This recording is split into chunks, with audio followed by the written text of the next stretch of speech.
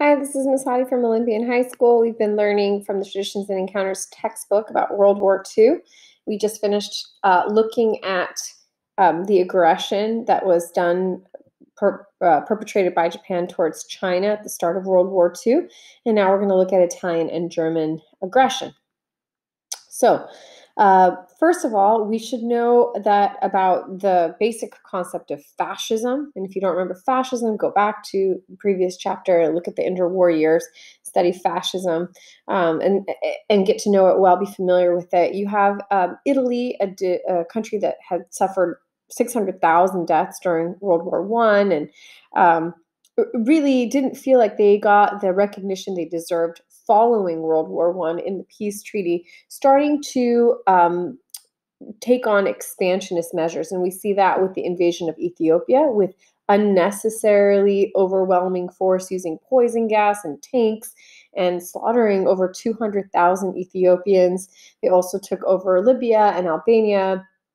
And we know that Benito Mussolini was good friends with Hitler, Adolf Hitler of Germany. And if you don't remember about Mussolini, you can go back to that previous chapter and refamiliarize yourself. So we start to see some of these revisionist aims to expand. And Italy keeps the rest of Europe guessing until it eventually does join the Axis power. And then the revisionist power that most revised the original terms of the agreement was Germany. As you know, Adolf Hitler had come to power. In 1933, he withdrew Germany from the League of Nations and started to remilitarize Germany, which went against the original peace treaty of World War I. So, for example, there was an area called the Rhineland that he reoccupied, I believe it was 1935 or 36. And from there started to step by step revise the terms of the peace agreement by remilitarizing Germany. For example, in March of 1938, he made the claim that there were so many people living in a part of a country that no longer exists now, called Czechoslovakia at the time. Now it's the Czech Republic and Slovakia.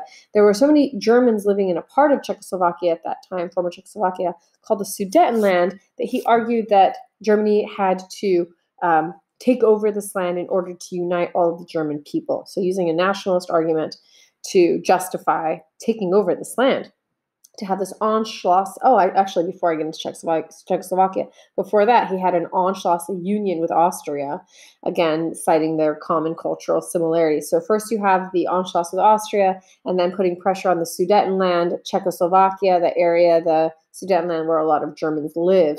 And you have the major powers of Europe, Britain and France, not really doing very much about this. Eventually, the major representatives of these powers meet in Germany in a place called Munich, the Munich Conference. So Italy, France, Great Britain, and Germany meet, where the Allies agree to some of the things Hitler wanted. This becomes known as a policy of appeasement, conceding to the things that Hitler wanted on the hopes that this would prevent a war. So the idea is, it's after the Great Depression, people are exhausted, nobody really wants war. Hitler, faithlessly promises to halt any expansion. And the leader of Great Britain, the British Prime Minister Neville Chamberlain, goes home saying that they'd created a peace for our time. So averting war, avoiding war by appeasing Hitler. This is not going to last. And in 1939, the Soviet Union, which is a communist country, and communists and fascists generally don't get along, the Soviet Union's leader, Joseph Stalin, signed an agreement which shocked the world, because Joseph Stalin was convinced that the great powers were trying to deflect German aggression onto the Soviet Union, so they signed a non-aggression pact, basically saying that they wouldn't attack each other. And they also had a secret treaty that divided up Eastern Europe in the event of a war. So with the knowledge that the Soviet Union wasn't going to do anything in case of a war in terms of attacking Germany, this sets Germany up to really start World War II. So he's going to expand into the rest of Czechoslovakia and take further steps from there. At this point, the powers that had met at Munich are realizing that appeasement isn't going to work, and they guarantee the security of Poland. And we'll get into what happens when Poland is invaded, but I'll have Mr. Hammond teach you about that. I do want to open the book and make sure that you guys capture some of the most important concepts. So this first paragraph talks about some of the suffering that Italy had and how they really felt like they were shut out of the division of the spoils of war after World War I. And then it talked, oh, I forgot to mention, I'm glad I opened the book.